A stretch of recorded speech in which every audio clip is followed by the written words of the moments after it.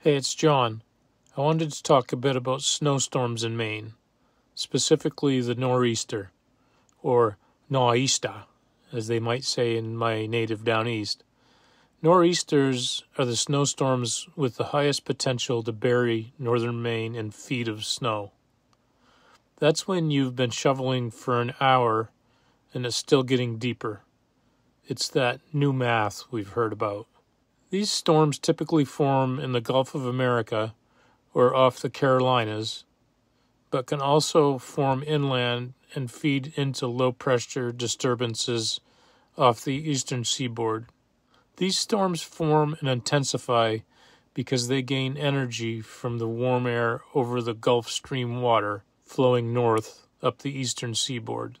When a colder air mass, such as is currently spilling into the region from the polar vortex, moves over the warmer coastal air, energy and moisture rapidly moves into the atmosphere, creating a strong low-pressure mass.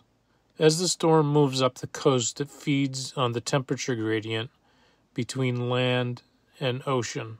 Sometimes storms moving across the south feed into low-pressure disturbances off the coast. The storm can intensify so fast it becomes what's known as a bomb cyclone, which is essentially rapid development of low pressure. That's going to cause your yard to go from light dusting to lost my mailbox in hours. The storm travels northeast, but the wind travels southwest. It is this wind coming out of the northeast where the storm gets its name. So the storm's going one way, and the weather is coming at us from the exact opposite direction. High-pressure zones in Canada can block the nor'easter and it stalls in the Gulf of Maine, bringing extended duration of snow to the region. Powerful winds come from the tight pressure gradient between the deep low offshore and the strong high to the north. Winds strong enough to make your house whistle. These events also often impact the Canadian Maritimes.